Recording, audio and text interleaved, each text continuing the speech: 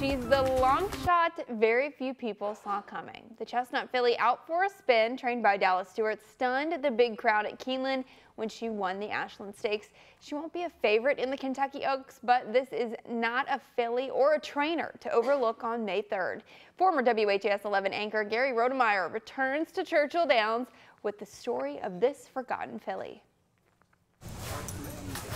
She's a sweetheart. A single teardrop marks her forehead, and she reduced the favorites to tears at Keeneland.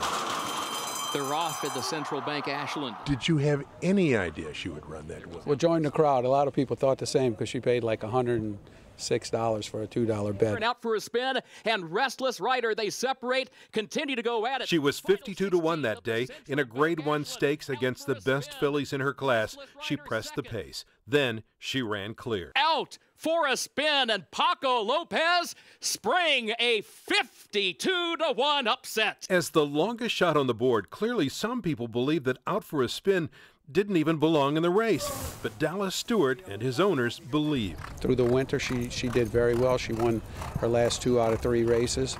So we said, well, you know, she's doing good. She's developing nicely. Let's go ahead and give her a shot. Now she has a shot at the Kentucky Oaks, the big prize for fillies. So can the trainer, with a reputation for long shots, do it again? Surprised at long odds. Is kind of your MO these days? I mean, that's what everybody says, but you know, I don't gamble, so it doesn't really matter to me. You know, we just get in here, work hard every morning and train them. And, you know, when they train exceptionally well and they show up good in other races, it's time to try a big race. It's time. Time for the big race.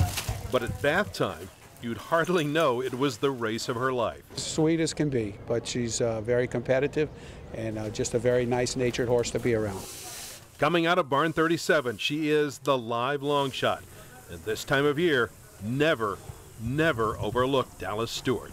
Gary Rodemeyer, WHAS 11 News for Oaks 145.